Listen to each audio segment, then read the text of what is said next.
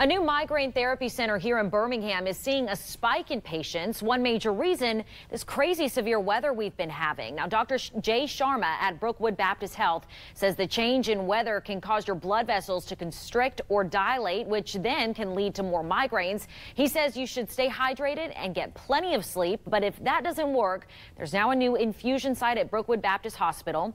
Through IV therapy, migraine sufferers get a mixture of medication and saline to decrease pain and prevent or stop a migraine. When none of the medications are working, if we do this 3-day infusion, we have seen 70 to 80% improvement in this chronic daily headache that comes out of because of this weather changes or travel plans or anything that can affect, or say stress at work, and they can't get rid of these daily headaches. That's where we do infusions. Dr. Sharma says if you suffer migraines, stay away from red wine and cheese. He says the benefit of this IV therapy is the immediate improvement. Now, it's only available right now to patients 18